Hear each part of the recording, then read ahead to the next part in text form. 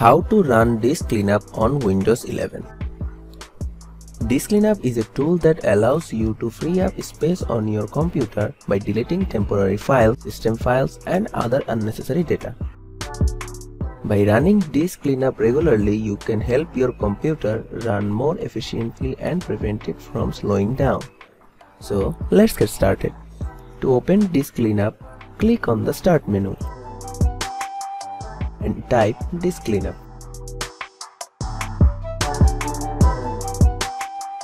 Then click on the disk cleanup app that appears in the search results.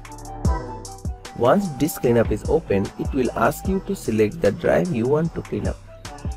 If you have multiple drives, select the one that you want to clean up and click OK. After selecting the drive, disk cleanup will scan your drive for unnecessary files that can be safely deleted. Once the scan is complete, it will display a list of files that can be deleted. This list includes temporary files, system files, and other types of files. You can select which files you want to delete by checking the corresponding boxes. If you are not sure which files to delete, you can hover over the file type to see a brief description of what it is.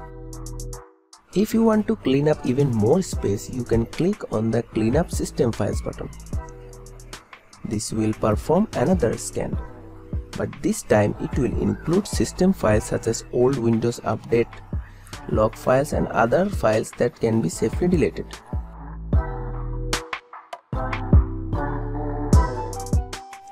Once you have selected which files you want to delete, click on the OK button to confirm.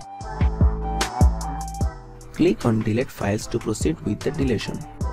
Disk cleanup will then delete the selected files, which may take a few minutes depending on how much data you have selected.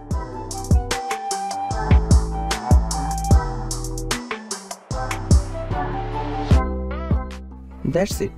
Thanks for watching. Subscribe to our Tutorial River channel for more videos.